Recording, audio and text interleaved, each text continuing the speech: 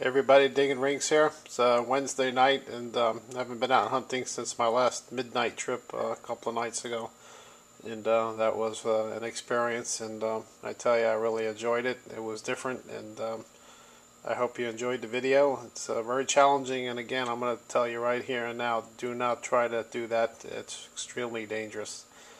It's really different going out there at night compared to the daytime, and obviously, there's no one to help you if you need it.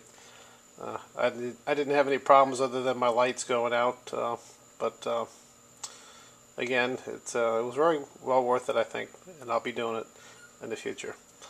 But I'm making a video tonight to announce something else. GoPro finally came out with the update for the Hero 2, which means I now have my 3D system working, at least that's what it looks like as of earlier tonight when I tried to film 3 different segments. It appears as though the system works, which is what I've been waiting for now for at least 6-7 months. So 3D videos are on the way, and I do have a second channel for that, and it's been dormant really for a while because I haven't made any videos for that reason.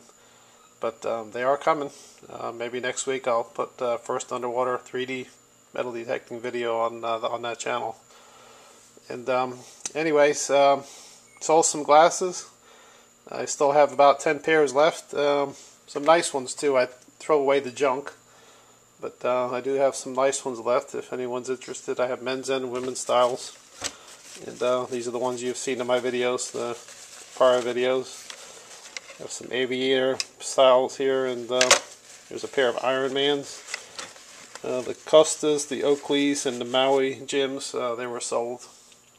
And I do expect to get more. So anyway, happy hunting to all, and stay tuned for those 3D videos on the other channel that I have.